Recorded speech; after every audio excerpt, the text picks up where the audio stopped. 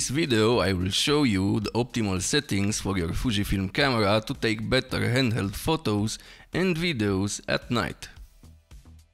For better photos at night you need a faster lens, f2.8, f1.4 or even 0.95. Usually for handheld night photos I use prime lenses because they are faster than zooms. I don't keep my shutter speed equal to the length of the lens, how many photographers will tell you. I tend to shoot double the lens length if I want sharp photos. This is more for lenses above 18mm. The wider the lens, the lower you can go with your shutter speed. If I want to add some motion blur to my photo, I lower it to 1/15 of a second.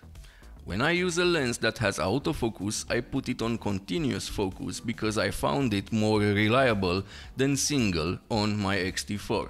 I also shoot manual focus lenses because you can find some fast ones, like the 7 Artisans 35mm f/0.95.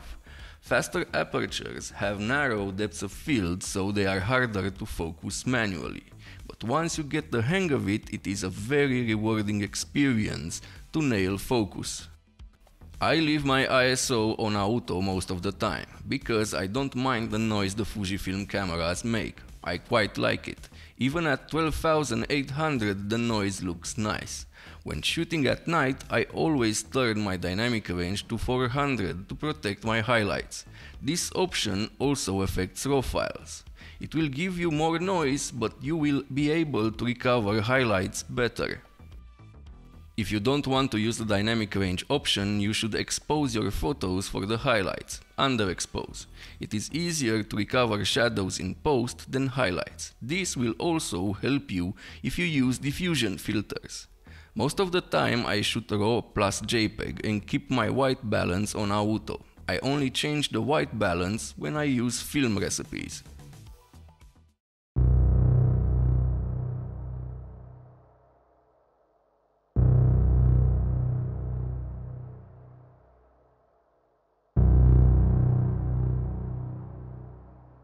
For better video at night, the same thing applies here as well. You need a fast aperture lens.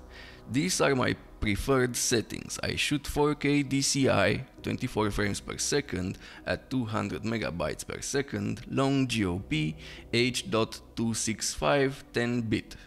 But if your camera doesn't have this option, 8-bit is just fine. I don't use f-log at night because if you do, the short version, you will get less data in your footage than recording in Rec 709.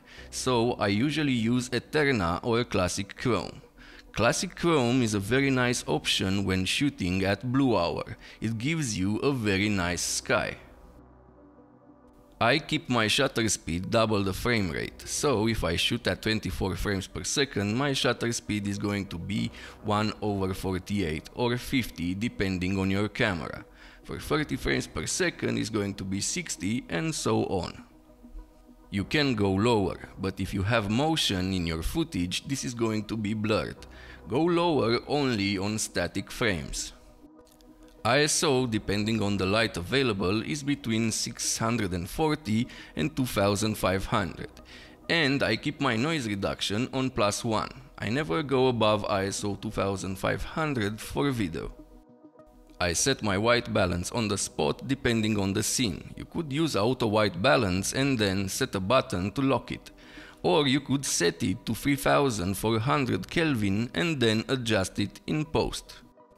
I use manual focus 50% of the time because most Fuji lenses are not good at focusing when it comes to video.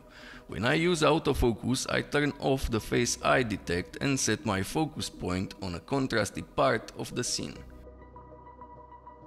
These are the options I usually use. The best way to find what fits your style is to experiment with your settings.